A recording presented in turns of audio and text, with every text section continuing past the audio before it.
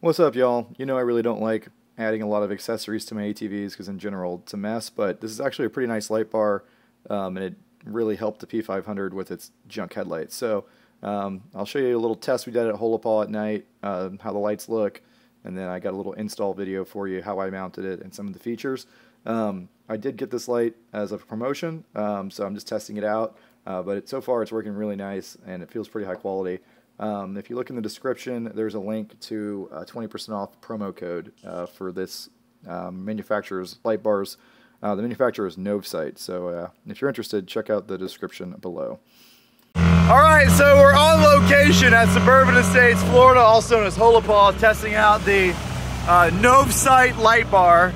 It's currently on the warm color temperature on the, what index, Charlie? It has a rather good CRI, color rendition index. Color rendition index. Let's see what the full white looks like. Charlie, go white, please. There's full white. Oh my God, it's bright. Useless white. Man, oh, we can mix them. The mix is I okay. kinda like that. I kind of like a mix. I'm not gonna lie. I like the mixed. Heading up the power lines. That's how it looks. That's with both the white and the amber lights on. That's a pretty impressive degree of trail illumination. All right, guys, I did it. I finally caved and put a light bar on something. This light bar is made by Novsight. Full disclosure, they sent it to me to test it. And the only reason I agreed to test it is because it has two light modes. It's got a high beam that's white and a low beam that's a yellow. So if you know anything about, I don't know, science or common sense, bright white light is not good for your eyes. Your eyes are used to the temperature that the sun puts off, which is kind of a yellow tint. So white light just blinds you and everyone else. So it's pretty annoying and stupid. That's why I got this one. So it's got two buttons up here, a little control panel. This is the white one, which is kind of a high beam, but this is the low beam, which is a yellow. And this is actually a useful color temperature. At night, you can see more details with that, and it's a lot better for your eyes and not blinding people. So I have blinding mode and then not blinding mode and off. You can have one or the other or both. And this little switch panel works pretty good. So I'll show you how I installed it. I first drilled 2 holes in the roof and mounted it to the roof, and that was pretty stout, but it came with a bunch of really nice mounts, so I just wanted to find a way to utilize some of the other ones. So the first mount it comes with is just an L bracket mount. That's this guy right here. So I mounted that on there, and then I got it adjusted where I wanted.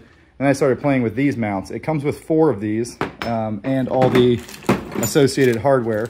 So I have a whole nother set I didn't even use. This mount is curved, so you can mount it at any angle, and it's got a nut that goes in this slot. So I just put a self-tapper into the roll cage there and then into the light. And now it's on really good. It actually reinforced the roof. So I didn't want the light bar bouncing around on the roof because it'll eventually loosen up the hardware. So now it's bolted into the roof here and it's self-tapped into the cage here. Now self-tappers aren't great. I may eventually replace this self-tapper with a through bolt if it comes out. But I like where I mounted it. It's shielded from trees. You know, trees are gonna slide over the top of this thing all the time, squeezing ATV trails. So anything on the roof is gonna get ripped off. So I wanted to make sure my snorkel and my, my light bar was beneath the roof line. The reason I needed light bar is because these headlights are fish tanks because someone put aftermarket bulbs in them that didn't seal properly. So they're about useless. I'm sure they'll stop working soon. So I needed a light source, and got an email from this company, Novsight. They said, hey, you want to test out our product? And I said, actually, I have the perfect thing to put it on. And I nailed it with the dimensions. I mean, it is the perfect size for this Pioneer. It fits right between the roll bars, so I was able to tie it into everything really well. And you don't even really notice it there. It's pretty tucked up in there, pretty clean. Obviously, I need to test it at night. One more thing to mention, it's got this neat setup where the LEDs are actually, you see them right there, they're actually pointing down into this lens, and then it projects forward. And it does kind of make it a little bit less blinding when you're walking around. It doesn't catch you in the eye as much as like the regular flood light bars do. So pretty neat design. The hardware feels good. Let me show you the cabling. So what I did was I ran, this is the power wire. There's 3 wires coming out of here. I ran that up along the roof back to this big waterproof brake connector. Pretty big gauge wires. That comes down to this relay bank. You have 2 relays for your 2 light temperatures, the white and the yellow. And then that goes to the battery. Nice inline fuses straight to the battery. And then there's a remote. So Oh, I took the excess and I tied it up down here behind the gas tank because I didn't feel like trimming it. Maybe I'll get rid of that eventually, put some butt connectors or something. So maybe I'll solder it. Then there's a remote line that just comes back, follows the power line. That's this white connector. This connector doesn't look as waterproof as this gray one, by the way, but this is your remote. So this comes up to here and I have it come over here to here. So I didn't want more wires in my dash or anything. I wanted to have the minimum amount of wires run everywhere. So I just ran the remote back along the main harness. It's not hard for me to sit here and reach up and touch this because, well, it's a Pioneer 500. But the buttons seem to work good for now. I don't know how waterproof this button assembly is. We'll test that out thoroughly, I'm sure. This thing will probably go underwater at some point too. But I'll make another video after I've had it for a few months on an update, how waterproof the relays are, how waterproof the connectors are, if I have any issues with it. If I do have some issues with it, I will probably hardwire it, no relays, and I'll just have power coming right up to it, and of course a fuse. And then I'll have a big switch up here, and I'll probably just have the yellow wired up, because that's really the only one I'm going to use.